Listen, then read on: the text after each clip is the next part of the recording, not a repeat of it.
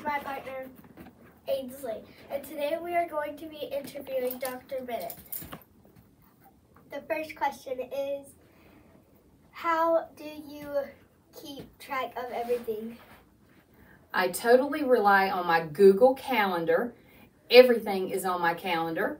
When I'm going to observe, when I have a meeting, when I need to talk to somebody, everything is on a calendar. All right. And a things to do list. Do you have a lot of stuff that you have to do during the day, or do you just like get everything done during the school? I get most things done during the school day. I don't really work on the weekends at home. I don't work at home. I stay here late on days that I need to get it done. But I do have to stay late because I'm out in the building, hopefully, most of the time. So I stay late to get all the paperwork done. The third question, how long were you in college to be a principal? Okay, well, I went to college for a very long time because I loved school and never wanted to get out. So in order to be a principal, you have to have a 4-year degree, and then they require you to get a master's degree. So you could be a principal with 6 years of college. I went a lot longer than that. I got a 4-year degree. Then I went back and went 2 more years to add on a teaching degree. Then I got 2 master's degrees, which were 3 years each. So that's, 4, 5, 6, that's 12. And then it took me 5 more years to get my doctorate. So I was in college for 17 years. Is this your first year becoming a principal? It is my first full year. And for those of you that are new, or all the kindergartners, I have been at Bass Lakeview. This is my 7th year. I became the principal last April, I'm pretty sure. And so, but this is my first full year as a principal. Okay, fifth question. How many meetings in a week do you have? Okay, well, that depends on the time. I have to go to leadership twice a month, and those are all day on Wednesdays. I have meetings after school. We have lots of teacher-type meetings. We have parent meetings.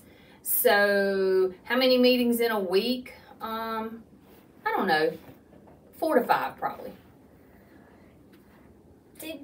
Why did you get your bearded dragon over a hamster? Okay, that is a great question. Why did I get the bearded dragon over a hamster? I really got the bearded dragon, and this is Trico, and he's in my office for anybody that wants to come see him. I got the bearded dragon. They're much cleaner than a hamster.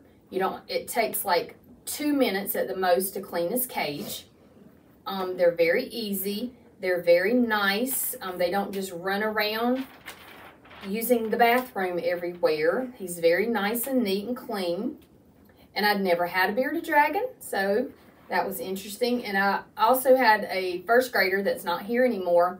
He really wanted me to get a bearded dragon, so he talked me into it. Thank you. Thank you for letting us interview you. You're welcome. Thank you guys for interviewing me. My 2 partners, Lillian and Sarah. Today, me and my partners are going to interview awesome Miss Mills, our great, nice assistant principal today. The questions we will ask Miss Mills are, why did you become assistant principal? What is your favorite thing about being an assistant principal? How do you keep track of everything? Ms. Mills, why did you become this assistant principal? So when I first started off as a teacher, I was able to see the difference I was able to make with the students within my classroom. And so I wanted to make a difference with more students. And so after I became a teacher, I was an instructional coach, and I was able to help multiple students across the school. But then I decided that I wanted to be able to really make an impact in students' lives. And so that's why I became an administrator, but I also get the privilege of working with teachers and helping to make a difference in their lives too, and helping them to make themselves better, but also see students become better with their learning. Ms. Mills, what is your favorite thing about being an assistant principal? think the biggest thing is just seeing the growth in children each day and being able to go into the classrooms and see the students engaged in learning, and the teachers really excited about what they're teaching. But just to see that everybody in the school is growing, and I'm able to help make that difference each day. Ms. Mills, how do you keep track of everything? Well, Miss Mills loves sticky notes. So I have a lot of sticky notes, but I do use my calendar, and so the day before I just write down everything that I've got to do the next day so that I'm ready when I come in the mornings, and then I just keep track of everything. And so as I'm going throughout the day, I just make sure that I mark off stuff to make sure that I've got everything covered for the day and have made it to all my meetings. But the biggest part of my day is I just want to make sure that I'm in and out of the classroom so that I can be able to engage with the teachers and the students each day. Hi, my name is Clyde. This is my partner Harper. Today we are going to be talking about the canned food drive. The canned food drive started November 28th to December 15th. Our first goal was 1,000 cans, and now we have 2,168 cans. It goes to families in need in our community through Vast Lines Club. Thank you for who donated the cans to our school. Eagles soar with pride. It's time to say goodbye.